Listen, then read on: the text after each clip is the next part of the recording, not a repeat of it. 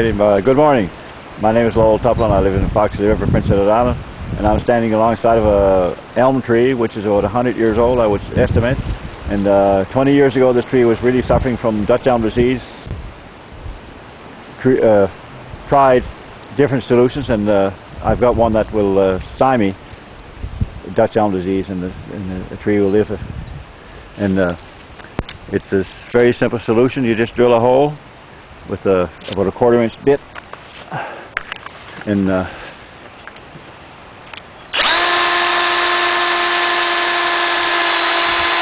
that. Put in a small funnel and a little bit of this here stuff you can buy at your local hardware store, which is pure turpentine, which is a tree-based liquid. It's all there. Put in the plug so the insects can't get in, and the liquid can't evaporate.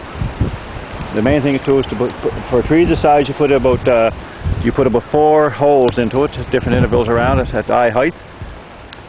And don't put too much. Don't treat it too often. Maybe 4 times a year, starting in April, which is when the sap started running. If you put too much in on it, it distorts the bark. The bark will pull away from the main trunk, like that. That never killed the tree, but it could have if I had kept doing that. And that's about it. It's a very simple, cheap solution. Just turpentine is what I use.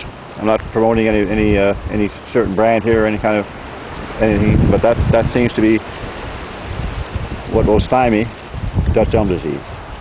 Thank you very much.